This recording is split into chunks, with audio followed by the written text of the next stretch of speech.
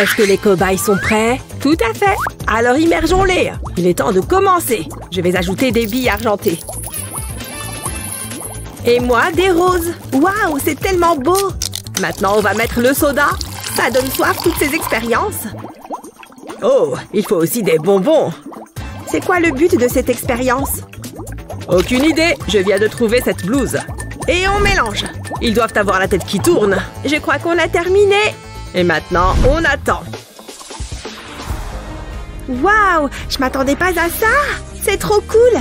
Regarde la mienne. Waouh, c'est incroyable. Qu'est-ce qui se passe? Je sais pas. Waouh, c'est incroyable. C'est clair. Comment ça se fait? J'adore ces vêtements. Je suis stylée. David, regarde les vases. Les poupées se sont transformées. Et pas en bien. Je te le fais pas dire. À mon avis, tu as besoin d'un relooking. Tu penses à ce que je pense? On a du pain sur la planche. Bon, par où on commence? Je sais pas trop. Je sais, on va leur laver les dents. Et rafraîchir leur haleine parce que là... Pouah! Hein? C'était quoi? Ouvre grand. Hé, qu'est-ce qu'il se passe? Hé, c'est pas moi, c'est le soda. Ah! Ça pique les yeux! Arrête! Je ne plaisante pas, ça suffit! Tiens, t'en as plus besoin que ma poupée. Miam, c'est frais. Ça fait du bien. Ça remonte à quand ton dernier brossage? Atchoum! Burk! Ah, ça fait du bien. Oups, désolé. Oh, c'est pas vrai. Les mecs. Où j'en étais? Ah ouais, le brossage de dents. Une seconde. J'ai une idée. Je vais mettre du dentifrice dans un bol. Puis j'ajoute des paillettes. Maintenant, je mélange. Il faut que ce soit bien mélangé, comme ça. Comme ça, je vais pouvoir m'en servir de nettoyant pour le visage. Après ça, ta peau sera éclatante. Ça fait du bien, non? Et maintenant, on l'enlève. Waouh, quel soulagement! Quel changement! Tu es superbe. Il faudra que j'essaye moi aussi. Je vais te retirer ça. J'en reviens pas que ce truc est sorti de mon nez. Ça t'a même rasé la barbe. Et si je m'en servais de cire d'épilation? Il n'y a plus qu'à attendre. Ça doit faire assez longtemps. Waouh, tu es complètement rasé. Je vais m'en servir pour te nettoyer complètement. Burk, maintenant c'est tout sale. Ah, tu te fiches de moi? Pourquoi tu as fait ça? Bah, c'est marrant. Regarde-moi ce visage. On pourrait presque être frères. Burk, pourquoi je tripote ce truc? Je crois que je vais vomir. Tu vas craquer. Je le sais. T'as la paupière qui tressaute. Ah, t'as encore gagné. T'es trop fort. Je t'aurai la prochaine fois. J'y crois pas. 10 victoires d'affilée, c'est incroyable. Un rien l'amuse. Je vais faire une liste de tout ce qu'on a à faire. Que je réfléchisse. Il faut que tu me donnes ton secret. Je sais. Hé, fais un peu attention. T'as vu ce que t'as fait? Ça s'en va pas. J'ai pas fait exprès. C'est peut-être pas si mal finalement. Je sais ce que je vais faire. Donne-moi le feutre. Je vais m'en servir pour lui teindre les cheveux. Ne bouge pas. Même pas besoin de teinture. Ça va être super. Et voilà. Cette couleur te va très bien. Yes! Qui l'eût cru? Je vais peut-être faire la même. Hé, moi aussi je veux le faire. Mais je veux pas que ma poupée ait les cheveux bleus. Voilà, c'est mieux. C'était fait exprès. C'est parti. Fais comme si on était au salon de coiffure. Je vais dessiner sur tes cheveux. Ce rose va être éclatant. Je commence aux racines et je descends jusqu'aux pointes. Il ne faut pas que j'en oublie. J'ai presque fini.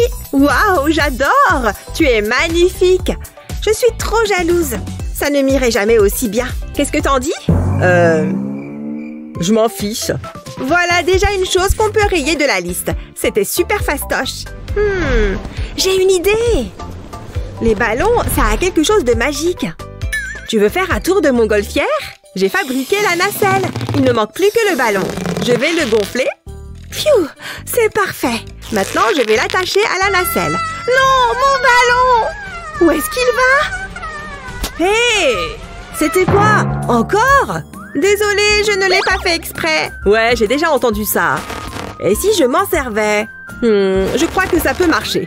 Je commence par retirer la tige du ballon. Ensuite, je le découpe de chaque côté. Puis, je retire le haut du ballon. Ça devrait le faire. Je vais le déplier. Et voilà, un t-shirt sans manches. Et si on l'essayait dans d'autres coloris? J'hésite un peu. Ah, celui-ci, il est parfait. Waouh, ce style te va super bien. T'es trop stylé. C'est la meilleure poupée que j'ai jamais eue. Quelle classe! Toi aussi, tu aurais bien besoin d'une nouvelle tenue. Ce haut est vieillot. Mais on ne peut pas aller au centre commercial. Une seconde. Et si on utilisait mes vêtements? J'ai pas besoin de cette poche. Ça vaut le coup d'essayer. Je vais la retirer de ma jupe. Ça fera l'affaire. Je vais t'envelopper dedans. Ensuite, je vais prendre un morceau de tulle. Je le froisse, puis je l'attache avec un ruban et je le plie. Ça fera une super jupe. Je n'ai plus qu'à attacher le ruban dans le dos. Waouh, quelle belle robe! Tu ressembles à une princesse.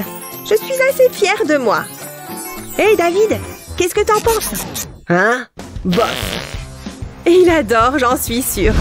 Ouais, mec, ça va être génial. C'est vrai? Je crois que ça va être ma plus belle œuvre. Ah! C'est quoi son problème? J'aime pas les aiguilles. Désolée, je me tais. Incroyable! C'est bon, on peut continuer. Je vais lui faire tout le bras. Si seulement tous mes clients étaient comme toi. Tu me laisses exprimer tout mon potentiel. J'apprécie, mec. J'arrive pas à croire que tu supportes de faire tout ça en une seule séance. Voilà, on a terminé. T'es au top. Waouh, comme t'es courageux. Moi, j'aurais pleuré dans les jupes de ma maman. L'encre fraîche te va vraiment bien. Annie, tu peux prendre une photo? Il faut qu'on immortalise ça. Prenez un air un peu méchant. Super, et maintenant une rigolote. Merci, mec. On en fait une tous ensemble? Non. Quoi? Oh, c'est pas gentil. Tu vas gâcher notre style. Pas du tout. De toute façon, je m'en fiche. Mais je te trouve très mal poli. Attends. J'ai une idée. Je vais retirer le papier de la pochette. Ensuite, je vais avoir besoin d'un marqueur. Je vais dessiner des ailes sur le plastique. Je commence par...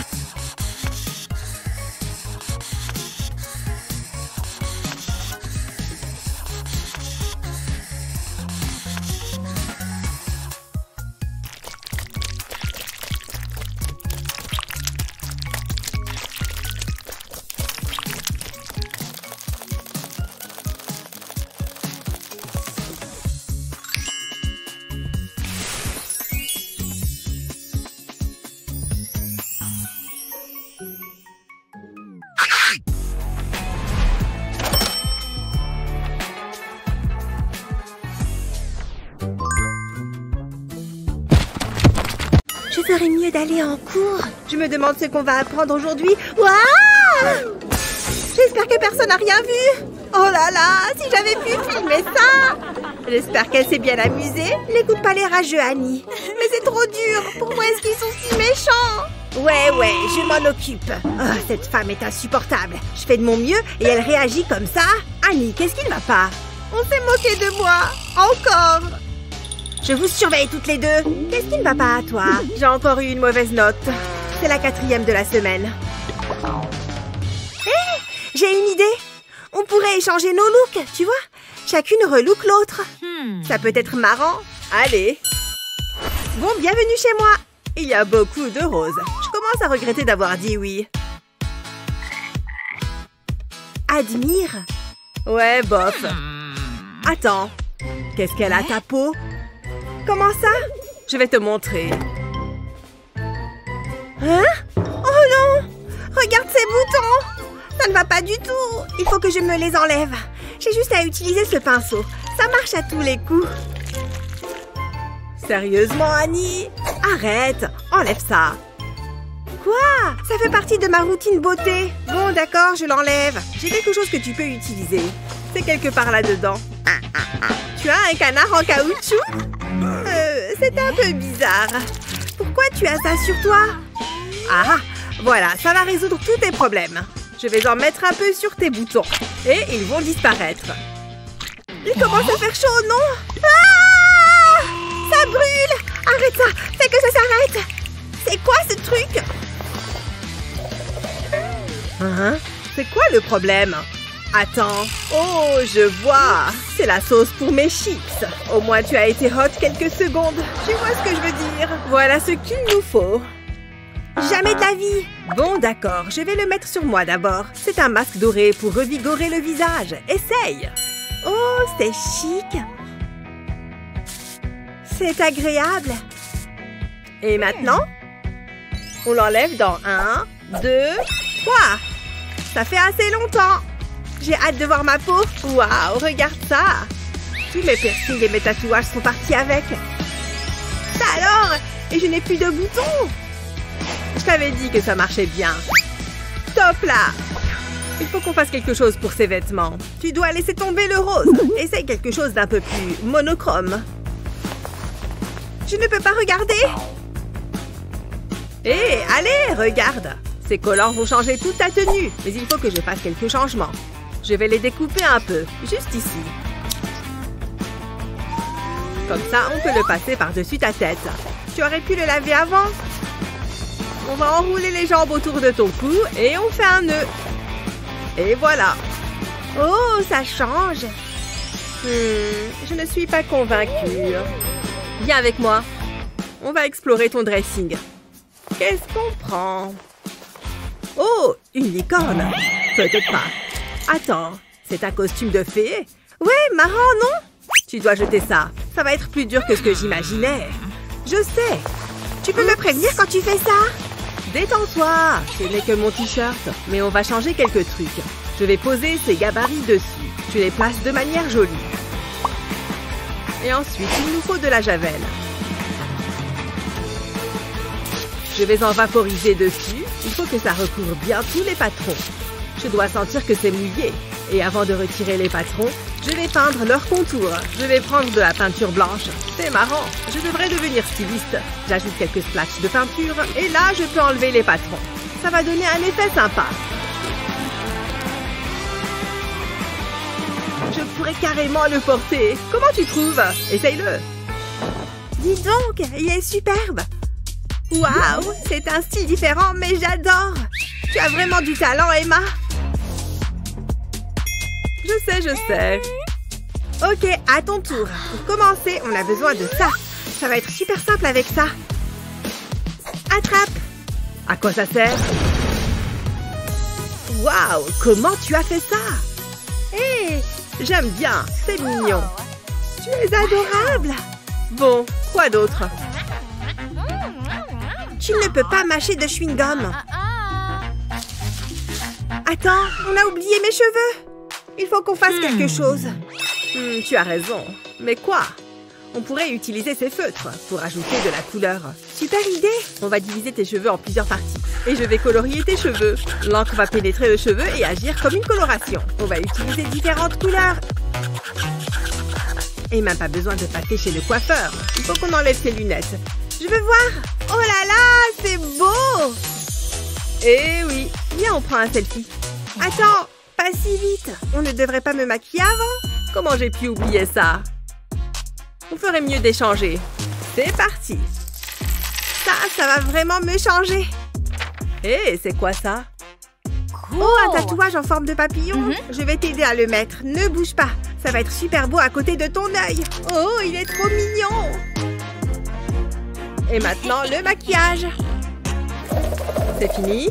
Tu es une vraie pro du pinceau, Annie.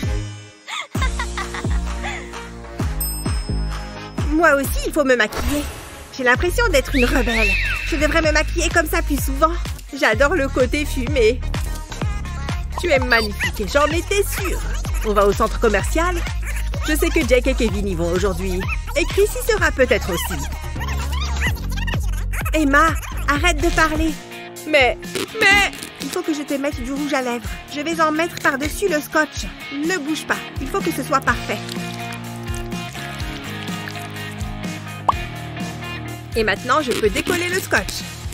Oh, heureusement que je n'ai pas à t'effiler. Je vais retourner le scotch et l'appuyer sur tes lèvres. Ne bouge pas. Il faut qu'on attende. Je pense que c'est bon. Dis donc, cette couleur te va vraiment bien. Mais il manque quelque chose à ton look. Il faut que j'aille prendre quelque chose dans mon sac. On va avoir besoin de ces trombones. Elles vont apporter la touche finale. Je vais les tordre comme ça. pour défaire la forme du trombone. Et je vais les enrouler autour de ce pinceau à maquillage. Ça va faire une bobine. Oh, pas mal! Je les serre bien. Parfait. Maintenant, je secoue un peu. Et ça l'a cassé en petits bouts. Pile ce qu'il nous faut. Ça va faire un super piercing. Et pas besoin d'aiguille ou d'avoir mal. J'ai toujours voulu avoir un piercing à la lèvre. Ma mère serait furieuse. Et maintenant, autour de l'épingle à nourrice. Je la passe délicatement dans tes cheveux. Et je la ferme. Je vais faire pareil de l'autre côté. Je vais aussi en mettre un peu plus bas. Je crois qu'on est prête. Attends, on devrait échanger nos sacs. Oh, bonne idée. J'aurais eu l'air d'une intello avec ce sac. J'aime bien nos nouveaux looks. On déchire tout. Tu es au top. Allez, on y va.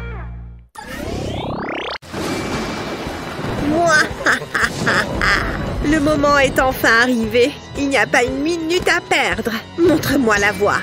Il y a quelqu'un? Ça devrait suffire. Oui, c'est parfait. Hein? Je n'attendais personne à cette heure-ci. Qui ose troubler mon expérience? Qui est là? C'est quoi encore ces manigances? Ce doit être un animal ou un truc comme ça. Une minute. C'est une poupée? Qui a bien pu laisser ça devant ma porte? Et pourquoi est-ce qu'elle est si crasseuse? Tu penses à ce que je pense. Viens avec moi, toi. L'endroit d'où tu viens est peut-être un mystère. Mais tu as trouvé une nouvelle voie aujourd'hui. Laisse-moi m'occuper de toi, petite poupée. Tu ne vas absolument rien sentir. Je vais juste opérer quelques changements. Les pièces que je dois manipuler sont tellement petites. Si seulement tu étais un peu plus grande. La première chose à faire, c'est de te débarbouiller. Je n'imagine même pas où tu as bien pu mettre les pieds. Il va me falloir un tube de dentifrice neuf. Et quelques paillettes ne feront pas de mal non plus. Fantastique! Et maintenant, il est temps de frotter. On peut déjà voir la saleté s'en aller. Voilà. Détends-toi, petite poupée. À présent, je vais t'enlever tout ça. Ah, tu as déjà meilleure allure. Et si on te retirait ces haillons? Ces vêtements sont on ne peut plus sales. Tu te sentiras beaucoup mieux après un bain. Maintenant, occupons-nous de ta peau. Toutes les poupées méritent un peu d'éclat. Je ne t'applique que de bons produits. Alors, ma belle, c'est agréable. Je vais te fabriquer un masque pour le visage. C'est difficile d'en trouver à ta taille, donc je l'ai fait moi-même. Et apparemment, il te va à merveille. Alors, profite de ces petits picotements sur ta peau. Et après, on va redonner un peu d'allure à ces cheveux blonds et fades. Et oui, tu vas avoir les cheveux noirs comme la nuit. C'est comme aller au salon de coiffure.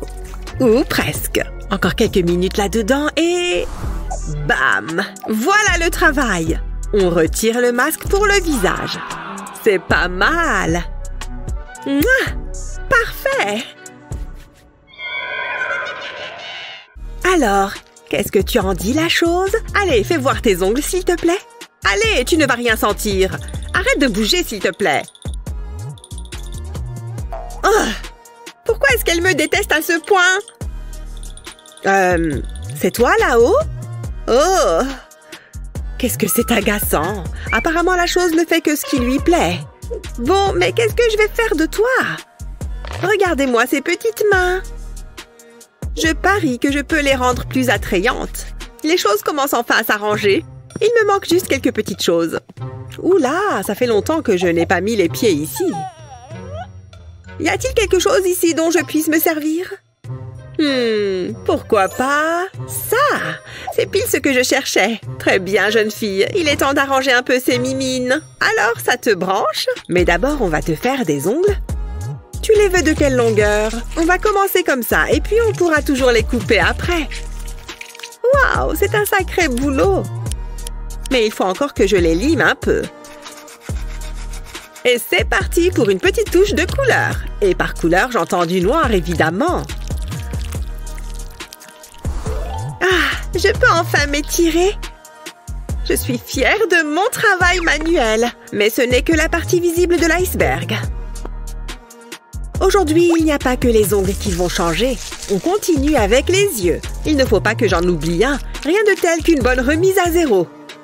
Cette poupée va changer radicalement de style.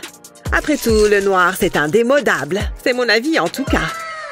Cet eyeliner la met particulièrement en valeur, n'est-ce pas? Tu n'as qu'à rester assise ici. Mon travail est terminé.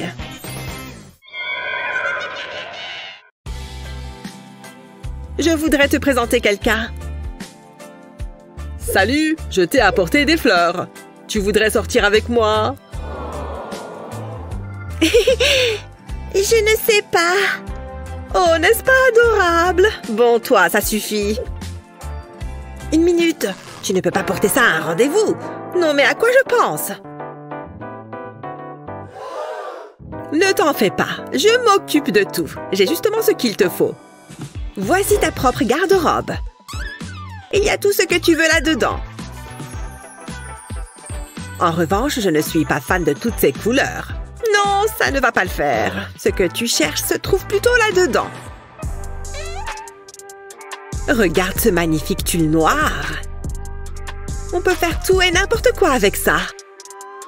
Comme ce joli haut en maille, super mignon. Et ce très beau décolleté. Oh, j'ai failli oublier la jupe. C'est ce que j'appelle avoir de l'allure. N'oublions surtout pas les chaussures. Les accessoires sont un must après tout. Vous avez vu cette merveille? Qu'est-ce que j'aimerais être aussi belle? La voilà fin prête pour son rendez-vous. Qu'est-ce que... Ah, te voilà! Dansons jusqu'à ce que le jour se lève. Oh, tu as toujours les mots justes. Je vais vous laisser un peu d'intimité. C'était le rendez-vous parfait ou pas? Place au prochain projet passionnant. Prêt à vous amuser un peu? D'abord, prenez un peu de jus de pomme et mettez-le dans une pipette, comme ça. Puis versez-le sur la table, comme ceci. Oups! Mais regardez-moi le bazar que je viens de mettre. Je plaisante, ça faisait partie de mon plan. Chut! Revenons-en à nos moutons. Oh, mais qu'est-ce que c'est que ça? On a eu un petit accident, on dirait. C'est très embarrassant pour toi. Mais je sais comment arranger ça. Je vais nettoyer le sol en un rien de temps. Tout ce qu'il me faut, c'est ce bouchon. Ouvrez-le et utilisez une lime pour élargir l'ouverture. À la fin, vous devriez avoir une ouverture comme celle-ci. Puis prenez du fil dentaire. C'est mieux si le plastique est blanc lui aussi. Prenez de la colle chaude et collez le fil dentaire au bouchon. Une fois que vous avez ça, ajoutez de la colle ici et collez le bouchon limé par-dessus. Il est temps de les essayer. Tiens, voilà pour toi. C'est, disons, en cas de besoin. Tu devrais pouvoir t'y asseoir sans problème. La hauteur est parfaite. Du travail bien fait. Je ne me sens pas bien. Oh, Burk! Attends, tu ne serais pas... Tu as fait un test, petite poupée? Laisse-moi voir ça de plus près. Effectivement, il y a bien 2 barres. Je n'arrive pas à croire que tu sois enceinte. C'est toute une énigme. Un bidon, ça ne doit pas être pratique pour se déplacer. Je me demande si je peux en fabriquer un. Je peux toujours essayer avec de la pâte à modeler. Je pense que c'est le matériau idéal. Autant essayer. Je vais commencer par faire une boule. Mais je vais avoir besoin d'un coup de main. Cette demi-sphère fera parfaitement l'affaire. Il suffit d'étaler la pâte à modeler dessus. Ça demande un peu de...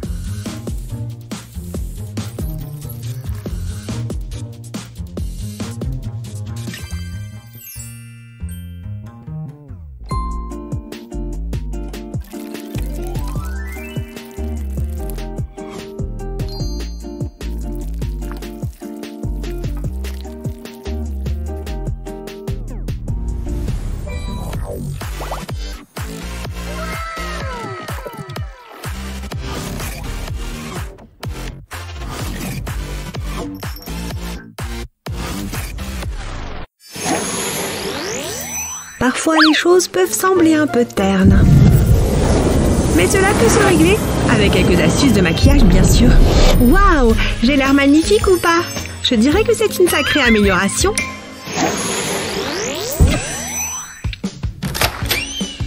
Je peux t'aider? Une fête? Regarde ce qu'on vient de recevoir! Et c'est une fête déguisée aussi. Nous ferions mieux de commencer à nous préparer alors. Allons-y! Partir avec une base solide est la clé de toute chouette transformation. Allez, ça ne change rien. Je n'ai toujours pas l'air différent du tout. Je n'ai pas le répit, décidément. Je ne peux pas aller à la fête déguisée comme ça. Si seulement je pouvais mettre ces couleurs. Il s'avère que tu peux transformer des crayons de couleur en maquillage. Oui, laisse-les tremper là-dedans. Maintenant, c'est doux et agréable. Que le coloriage commence. La couleur s'applique très bien maintenant. Suivant, du rose. Ajoute autant de couleurs différentes que tu veux, les unes après les autres. Presque fini. Je fais tout l'arc-en-ciel. Et pourquoi ne pas faire une petite aile à la fin? N'oublie pas de faire pareil avec les deux yeux. Maintenant, qu'est-ce que tu en penses? C'est une astuce plutôt sympa, non? Ok, maintenant il ne reste plus qu'à trouver la tenue. Je sais, c'est arc-en-ciel tastique, bébé. Ok, il est temps de se préparer pour la fête. Je suis sûre que j'ai quelque chose là-dedans. Ah! Aucune tenue ne va le faire. Non, encore pire. Pourquoi est-ce que j'ai ça? Hé! Oh non! Comment as-tu? Ne panique pas. Il doit y avoir quelque chose ici qui va faire l'affaire. Mes collants? Comment? Il suffit de sortir des sentiers battus. Ok. Encore une étape importante. Les collants te permettent de faire un dégradé. Utilise des teintes bleues sur tes joues. Et du violet sur tes lèvres. Enlève les collants et profite des superbes résultats. Maintenant, c'est beaucoup mieux. Tu es prête à faire la fête? Allez, allons-y! Cet endroit est génial, non? Ok, j'adore le maquillage, pas vrai? Tout le monde nous regarde, même le DJ. Il est plutôt mignon. On devrait s'habiller comme ça tous les jours.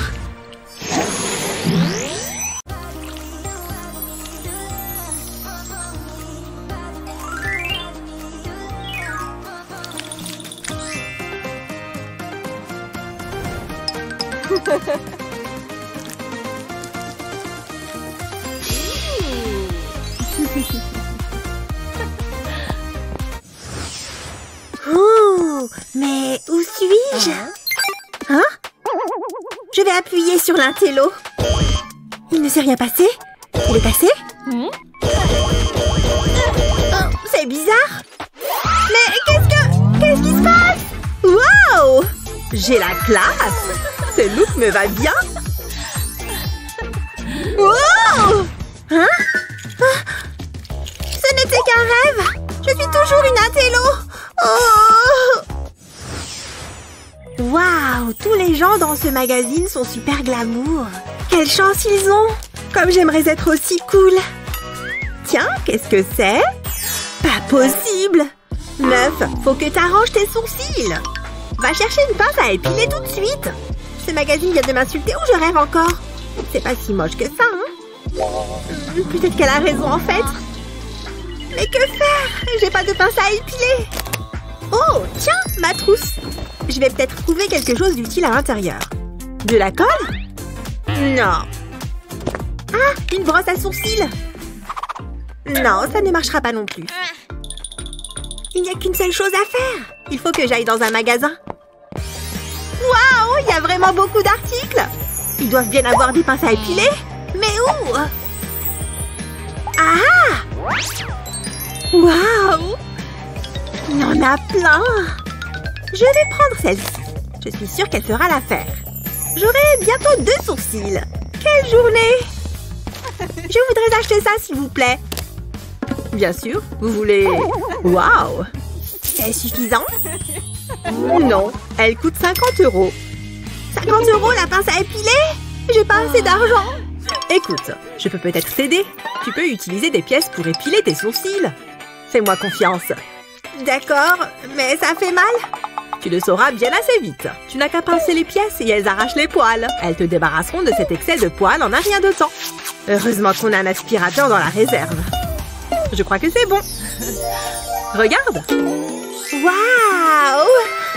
Incroyable! Merci! Pas de problème. Presque fini.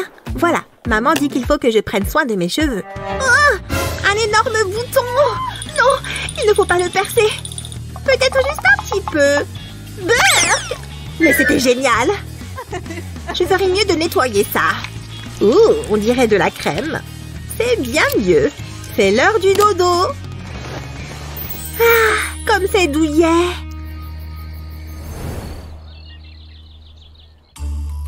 Ah, j'ai super bien dormi. Mais j'y vois rien du tout. Où sont mes lunettes? Voilà qui est mieux. Non, pas du tout mieux. Je suis couverte de boutons. Pourquoi tu cries, ma chérie? Oh, je veux dire, bonjour, chérie. Je suis horrible. T'inquiète, on va t'arranger ça. Il nous faut juste un peu de maquillage. Ne te fais pas de soucis. Avec du fond de teint, le problème sera vite réglé.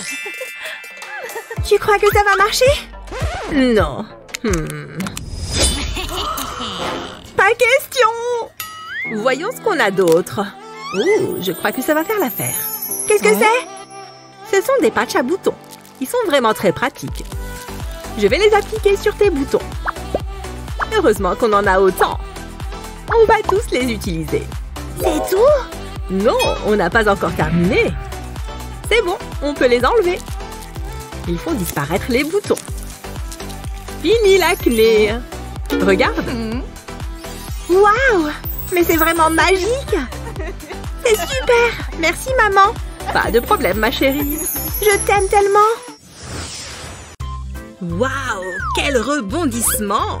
Bonjour! Bon, finalement, pas tant que ça. Bonjour, entre! Vous faites de la magie, n'est-ce pas? Eh bien, quoi? Vous pouvez m'aider? Une fête? Il y a écrit réservé aux licornes. Bon, j'ai compris. Un jour, tu es humaine, un autre, tu es licorne. Cool! Attendez, ça n'est pas très concluant. Ok, unicornius, turnius. Mais qu'est-ce qui est arrivé à ma tête? C'en est trop! Qu'elle est difficile. Tiens, prends ça. Qu'est-ce qu'il y a de spécial là-dedans? Reste calme. Peut-être que la magie du maquillage te conviendra mieux. Tu vois ce que je veux dire. Là, ça me parle. Tout d'abord, jouons un peu avec la texture. Au moins sur le front. Ouais, on va y mettre une corne, les amis. C'est ici que la magie commence vraiment.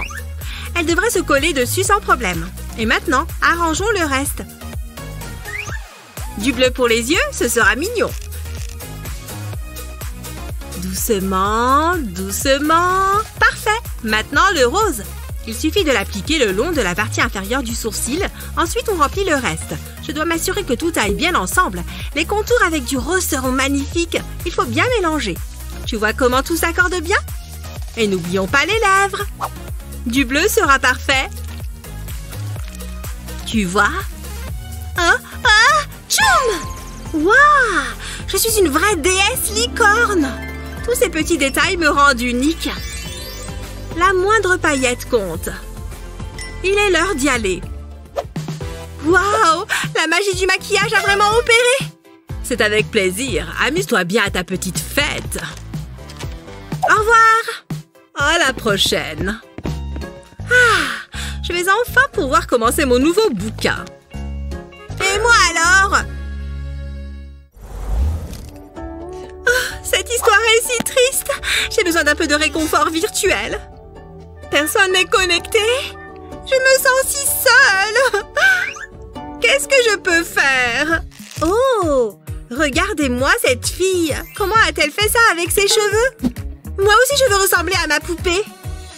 Commençons par les sourcils. Il faut bien les remplir. Vient ensuite le fard scintillant. Mets-en jusqu'aux sourcils. Mélange le tout, puis ajoute un peu de blanc sous l'œil. Fais une ligne assez épaisse. Regardez ce bel éclat. Ajoute ensuite du marron pour donner de la profondeur. Puis on mélange.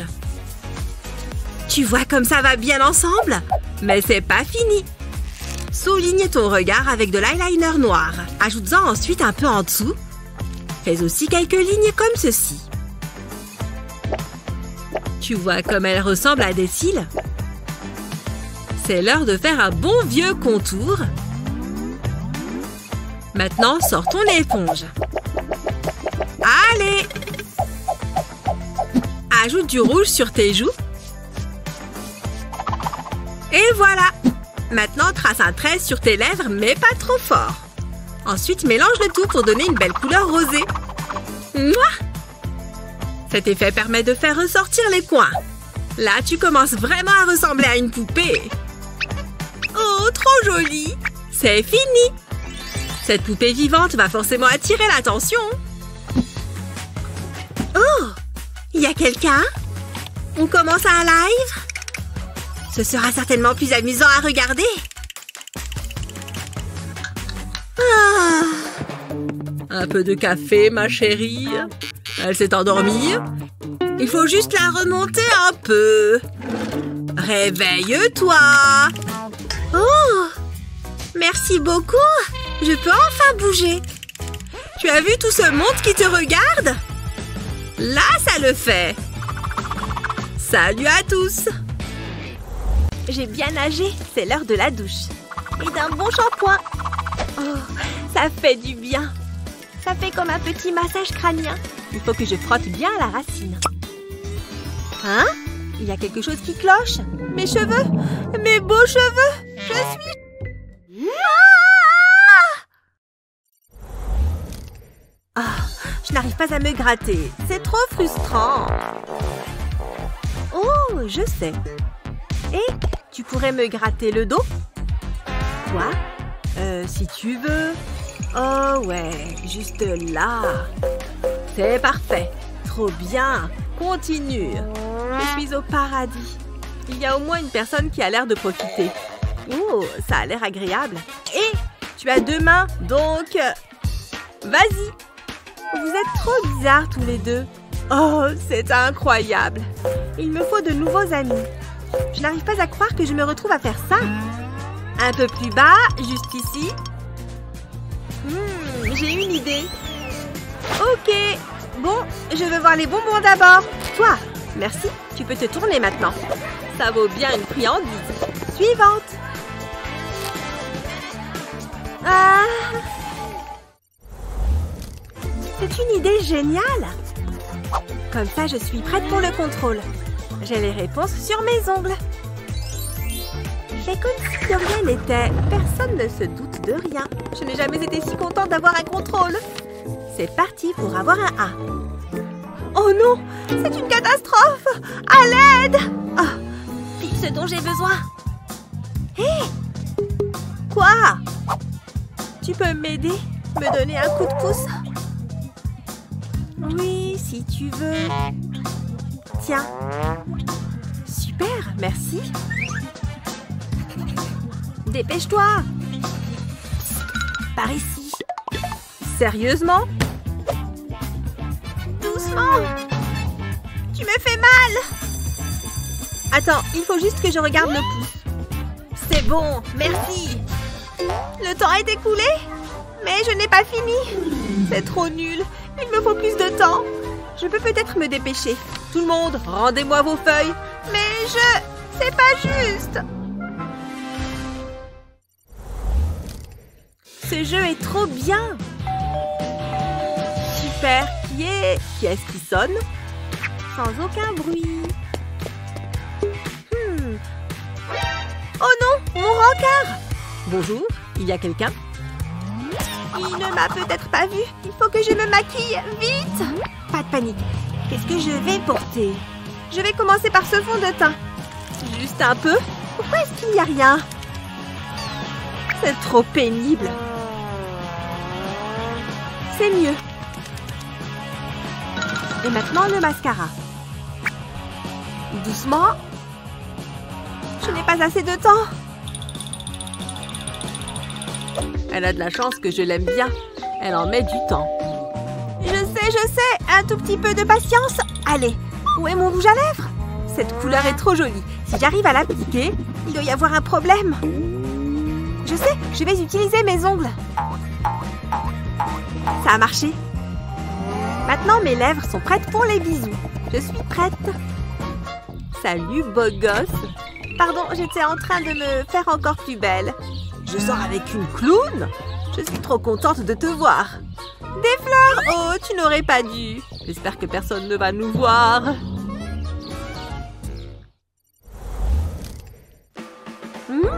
Des sushis, mon plat préféré. Tu as fait tes baguettes? C'est trop bon. J'en veux plus. Ils sont incroyables. Hé, laisse-en moi. Dis donc, elle mange super vite. Ralentis, on est censé partager. Ça ne doit pas être si dur de se servir de baguette. Peut-être si je... Non. Et si... Oh, elle n'arrête pas de manger. Il ne restera plus rien.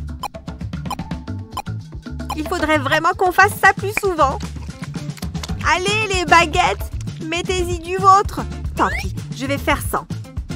Enfin. Doucement, j'y suis presque. Ça se joue à rien. Oh, c'est de votre faute. Oh, attends, je sais. Là, vous êtes à moi. Je peux juste embrocher les sushis. Et regarde, de la nourriture sur le pouce. Ça, c'est du bon sushi.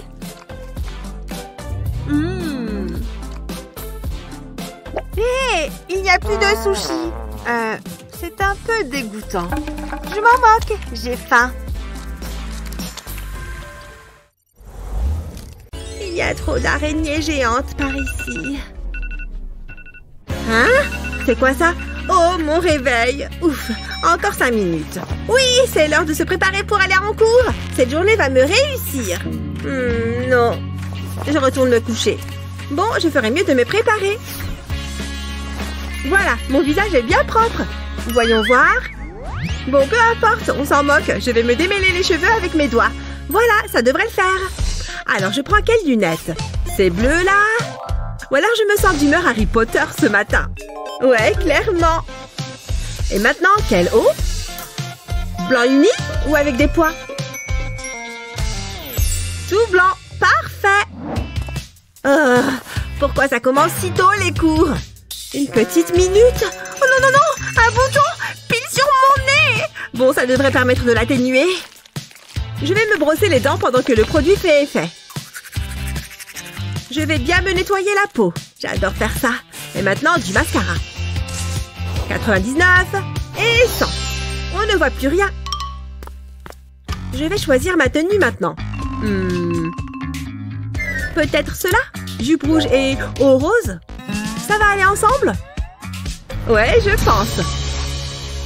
Oui, j'ai vu juste. C'est trop mignon. Salut, prête pour l'école? Parce que moi, j'ai hâte. Il faut juste que je vérifie que j'ai tous mes livres. Il va forcément falloir que je retouche mon maquillage à un moment. Et je ferais mieux de prendre mes feutres avec moi aussi, si jamais j'en ai besoin en art plastique. Oh, mon sèche-cheveux ne veut pas rentrer dans mon sac? Pfiou, c'est sans espoir. Bon, quoi d'autre? Ce cahier? Non, je n'en ai clairement pas besoin. Bon, prête à y aller? C'est parti. Oh là là, Mowgli va vraiment quitter la jungle? Pas possible, il s'en va. Oh là là, je n'arrive pas à savoir ce que je ressens. Contente et triste à la fois. Il faut que je boive quelque chose. Dis donc, quel beau livre. Attends, qu'est-ce que je sens sur mon visage? Oh, j'ai plein de boutons qui sont apparus. Je ressemble à une pizza au fromage. Oh non, je ne peux pas rester comme ça. Il faut que je fasse quelque chose. Je vais les éclater. Hein? Qu'est-ce qu'il se passe? Quelqu'un fait n'importe quoi avec sa peau. Hein? Oh, qu'est-ce que tu fais? Arrête! Non! Ne les éclate pas. Ça va être pire après. Tu as de la chance que je sois ton ami. J'ai ce qu'il te faut. C'est quoi ça? Et qu'est-ce que je suis censée faire avec? Tu viens de me mettre un autocollant sur le visage? Mais oui, il comprend un traitement contre l'acné. Ça va faire disparaître tes boutons. Fais-moi confiance. Allez, il faut en mettre sur toutes les zones qui en ont besoin. Tu es sérieuse? Tu veux me mettre des autocollants partout sur le visage? Ouais, on va nettoyer cette peau. J'ai l'impression d'être un livre d'activités pour enfants. Bon, super. Je peux les enlever maintenant? Non, non, non, non. Tu dois les garder pendant au moins 4 heures. 4 heures? Sérieusement? Les imprimantes font grève. Hé, réveille-toi! D'après ton chrono, il ne reste que quelques secondes. On peut tout enlever. Et un de moins. Ça m'a l'air pas mal. Tu vas être choquée du résultat. Prépare-toi à être surprise. Ouais! Je ne me suis pas trompée. Passe-moi le miroir pour que je vois ça. Waouh! Incroyable! Ma peau est beaucoup mieux comme ça. Oui! Attends, qu'est-ce que tu fais? Ah, maintenant je comprends mieux pourquoi tu fais tant d'irruptions de boutons. Hein? Nos contrôles ont déjà été notés? Oh non! Oh? Waouh! Mais qu'est-ce que... Ah! Et ouais, me voilà les amis! Hé, je suis la meilleure, vous le savez tous! Allez! T'arrives pas à passer cette brosse dans mes cheveux! Waouh! Cette roue tourne vraiment bien! Tiens, la flèche est tombée sur la mariée! Oh, super! Et je suis sûre de remporter la partie! Ouais, on verra! Voilà, je suis déjà absolument splendide! La plus belle mariée du monde! Bon, il vaudrait mieux que je m'y mette. Heureusement que j'ai apporté mon brillant à lèvres. Il va faire étinceler ma bouche d'une manière vraiment splendide. J'en mets d'abord un peu sur ma lèvre inférieure.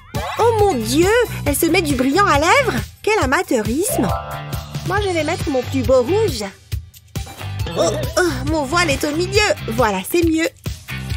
Bien, j'ai mis assez de brillant. Mais qu'est-ce qu'elle fait là-bas? Oula, elle a du rouge à lèvres plein les dents. Pas super comme look. Mais qu'elle se débrouille toute seule. J'ai ma palette, moi. J'adore toutes ces couleurs. Je vais opter pour un look classique et élégant. J'en crois pas mes yeux. Toutes ces couleurs. Enfin, moi aussi j'ai une palette. Elle n'a pas autant de couleurs, mais je n'en ai pas besoin. Vite, mon éponge. Je vais m'en servir pour me maquiller. Le bleu est toujours ravissant. Ah, j'oubliais, mes lunettes. Mais qu'est-ce qui se passe? Elle vient d'où, toute cette poudre bleue? Allez, poudre bleue, sur mon visage! Oh, j'en ai plein les joues, moi aussi, maintenant. Mais attendez, je crois que je viens d'avoir une bonne idée. Ouais, il va me falloir encore plus de bleu. Je vais commencer par appliquer ce bleu clair sur ma peau, juste comme ça. Et je vais recouvrir entièrement mon visage. Tiens, ça commence déjà à sécher. Super. Et maintenant, mon cou. Et pas seulement mon cou, en fait, mais aussi mes épaules. Voilà, je suis complètement bleue. Et maintenant, place aux autres couleurs. Je vais utiliser du violet pour le coin de mes yeux. Pas seulement à l'extérieur, mais à l'intérieur aussi. Ensuite, je vais dessiner 2 lignes sur le bout de mon nez. Super. Maintenant, on passe à la couleur noire et on suit les lignes violettes. Mais à présent, il me faut un pinceau plus fin. Je vais dessiner de longs cils sur ma peau. Mais il faut aussi que j'ajoute un peu plus de noir sur mon nez. Et sur le bord de mes narines. Parfait, pas mal du tout. Maintenant, un autre pinceau pour la suite. Je continue avec le noir. Je vais en mettre un peu sur mes joues et puis sur mon front aussi. Bien, maintenant le long de ma bouche et un peu sur ma mâchoire. Ensuite, je reprends ma pointe fine pour faire d'autres lignes. Je dois en mettre partout où j'ai mis de la poudre noire. Comme ça. Maintenant, les lèvres, il faut que j'utilise ce crayon. Il faut bien nettoyer le bord de mes lèvres et faire partir tout ce bleu. Mais je ne vais pas faire toute la lèvre avec ce crayon. Seulement les bords. Voilà, place au rouge à lèvres. Ok, ça devrait suffire. Qu'est-ce qu'on met ensuite? Des faux cils. Et une fois terminé le maquillage, il faut s'occuper des cheveux. Super, une mariée gothique, magnifique et terrifiante. J'ai une rose noire. Tiens. Hein? Qu'est-ce que... Oh mon Dieu! Je ne veux pas regarder, mais je ne vais pas pouvoir m'en empêcher. Ah! Un squelette horrible de ma peau! Au secours! Oh là là! Quelle froussarde! Ah, bon, je ferais mieux de la calmer. Allez, arrête de crier, c'est seulement du maquillage. Oh mon Dieu, t'es vraiment méchante. Tu m'as fait une de ces peurs. C'est comme ça que tu te prépares pour ton mariage? T'es vraiment une fille bizarre. Vas-y, fais comme moi. Tu vois comme je bouge mes bras? Ah, d'accord. Droite, gauche. Et puis tu montes la main droite comme ça. Ah, ça ne sert à rien. Laisse tomber, on y va. Pourquoi cette porte est verrouillée? Ce n'est pas du tout ce qui était prévu. Oh, allez, ouvre-toi! On veut sortir d'ici! Oh, on dirait bien qu'on est coincé ici. On a du pain sur la planche. Et il va nous falloir une grande quantité d'huile de coude. Oh, de la rubalise, ça peut le faire. Voyons jusqu'où on peut aller avec ça. Et voilà. Oh, je vois! Chacune son côté, c'est ça? Mais, Oui, tu peux tout prendre. J'ai juste besoin de mon lit. C'est vrai? Ouais. J'ai besoin de ton aide. Oh, comme tu veux. Ce truc est trop près de moi. Qu'est-ce que tu fais? Bah quoi? J'aide, ça se voit pas. Si tu le dis. Bref, je crois que je vais devoir me débrouiller toute seule. Pfiou, ce truc est vachement lourd. Hé, regardez ça! Waouh! Ce plaid est super! C'est déjà plus confortable. Le carton. Oh, Quel carton? Beau travail. Ces murs sont vraiment affreux. Un petit coup de peinture ne leur ferait pas de mal. Quelle couleur est-ce que je vais mettre? Le jaune ne me plaît pas trop. Du noir? Je connais quelqu'un qui adorerait. De rien. Oh, ça c'est tout à fait dans mes couleurs. C'est joli, non? Regardez! Tout ce rose me donne la nausée. Il faut que je trouve de quoi m'occuper les yeux. J'ai justement ce qu'il faut. Quel joli appareil. Enfin bref. Hein? Non, merci. Hé! Ne commence pas. Finalement, ça pourrait peut-être me servir. Après avoir fait quelques découpes, cela va sans dire. Oh! Waouh! C'est parfait. C'est là que ça devient vraiment amusant. D'abord, on trempe dans la peinture, puis on peint. Je vais recouvrir les murs de cœur en un rien de temps. Waouh! Je suis trop fan! Ça en fait au moins une. Burk. Je préfère quelque chose de plus sombre. Et avec des pattes. Pourquoi pas? Et voilà le travail. Je vais la mettre juste ici. Et je vais également coller d'autres petites choses. Celui-ci est vraiment top. Et voilà, c'est terminé. C'est plutôt apaisant, non? Vous aimez? Brrr. Redonnons-lui sa forme d'origine. Attrape! Hein? Ah! Une araignée!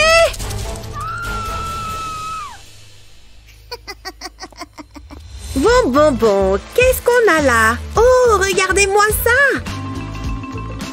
Je crois que c'est une guirlande lumineuse. Oh, qu'est-ce qui se passe? Ouf, tout va bien. Hé, qu'est-ce que tu fabriques là? Ah! Je ne t'ai pas vu arriver. Je me demande pourquoi il n'y a plus de lumière. L'interrupteur doit sûrement être par là. Tu vois quelque chose? Ah! C'est quoi ça? Y a quelqu'un? Qu'est-ce que tu fiches par terre? Quel spectacle! Tu comptes m'aider, oui ou non? Attendez une minute, j'ai une idée. Commencez par prendre un gobelet et mettez de la colle sur les côtés, puis prenez des fils de fer et placez-les sur la colle. Continuez sur tout le tour. Une fois sec, ajoutez un peu de colle et un morceau de fil. Puis enroulez-les autour des fils de fer. Et voilà! Passons à la suite. Cette fois-ci, on va avoir besoin de plus de fils de fer. Prenez ensuite un autre fil de fer et enroulez-les comme ça. Encore un peu. À la fin, vous devriez obtenir ceci. Puis nouez un morceau de fil. Et enroulez-le comme ça. Cette étape peut prendre un peu de temps, alors on va passer directement à la dernière étape. On insère le premier module dans le second, et voilà une super lampe faite maison. N'est-elle pas magnifique? Ouais, on peut dire ça. Qu'est-ce que je peux faire pour avoir un peu de lumière ici? Je ne sais pas que quoi que ce soit fasse l'affaire. À moins que... J'ai trouvé! Vous voyez cette vieille lampe? Il est temps de la personnaliser un peu. À toi de jouer, petit gars. Accroche-toi bien. Toi aussi. Et voilà, maintenant on va ajouter de la couleur. Enfin, vous m'avez comprise. Et maintenant, on va décorer l'abat-jour. J'ai opté pour de l'architecture classique et quelques autres motifs. Et voilà, ça ira très bien avec le reste de mes affaires. Il ne me reste qu'une chose à faire. Quoi? Ne te moque jamais de moi. Pas de prise, pas de problème. Allez, concentre-toi. Concentre-toi. Encore un peu. Ha! Je savais que j'y arriverais. Alors? Waouh, je valide. Je n'ai aucun meuble sur lequel poser ma lampe. Qu'est-ce qu'ils ont, ces déchets? On dirait qu'ils bougent. Est-ce qu'il y a quelque chose là-dessous? Tout doux, je ne veux pas l'effrayer. Oh oh, en effet, ça bouge. Qu'est-ce que ça peut être? Il n'y a qu'un moyen de le savoir. Oh non, il doit sûrement être pris au piège. Oh et il y a quelque chose là-dedans? Mais enfin, qu'est-ce que tu fais? Tu en mets partout. Oh! Ça a failli. Hé! Arrête de jeter des trucs dans tous les sens. En revanche, ceci pourrait bien être utile. Il me faut une table pour ma lampe. Mais avant tout, je vais la mettre à mon goût. Pour ça, je vais avoir besoin de colle. Je vais la peindre de ma couleur préférée. Regardez comme c'est joli. Vous avez déjà vu un truc aussi beau? Et voilà, l'avantage, c'est que je peux y ranger toutes les affaires. Et même y déposer ma super lampe. Et quelques autres petites choses. C'est génial, non? Et voilà, moi je l'adore! Je l'ai trouvé. Alors c'était toi depuis tout ce temps, hein? Burk! Ne t'inquiète pas, tout va bien maintenant. Hé, c'est quoi ça? Il faut que je regarde de plus près. On dirait une vieille boîte à pain. Mais plus pour longtemps. La première chose à faire, c'est la repeindre. Si c'est pas noir, c'est pas la peine. 2 couches devraient suffire. Et voilà le travail. Je vais en mettre 2 juste à côté de mon lit. Je suis très fière de moi. Cette table de nuit, c'est tout à fait mon style. Vous n'êtes pas d'accord? Cet endroit commence à ressembler à quelque chose. Ah! Oui, Titi! Ah, elle est ratée. Oui, Titi! Alors? C'est pas vrai! Pouah. Betty? Quoi? Mon miroir est trop petit. Petit, tu dis? Waouh! Pas de quoi. Oh, merci! J'aimerais bien en avoir un, moi aussi. Waouh, il est génial! Allez. C'est pas tout à fait ça. Cette fois, je peux voir chaque détail. Oh, je viens d'avoir une idée géniale! Il est temps de procéder à quelques améliorations. De jolies améliorations, bien entendu. Je crois qu'il ira parfaitement bien ici. C'est trop top! Maintenant, je vais faire un test photo. Mouah! Ça a marché? Oui! Ah. Burk, mais c'est quoi cette horreur? Bah, pourquoi ça ne marche pas comme je veux? Ah, bah enfin, je savais que j'y arriverais. Je vais en accrocher plusieurs. Puis je vais les décorer avec du scotch noir. Et je vais aussi ajouter ma petite touche perso. Je crois que c'est ma plus belle œuvre. Pour que ce soit confortable, il ne me manque qu'une couverture, quelques coussins, un tapis bien sûr, et quelques objets indispensables. Nos chambres ont vraiment belle allure. On peut retirer ça. Je savais que tu reviendrais, Betty! Ouais, ça va. Rien de tel qu'une petite touche personnelle pour égayer une pièce. Ou l'assombrir selon les goûts.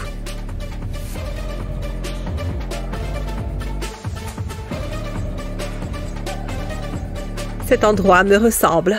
Et pour ceux qui aiment les jolies choses, ce rose est tout simplement magnifique! C'est tout moi! Ouais! Vous aimeriez pouvoir décorer une pièce selon vos goûts? Espérons que cette vidéo vous ait inspiré. N'oubliez pas de partager cette vidéo avec vos amis et de vous abonner à notre chaîne pour ne rien manquer.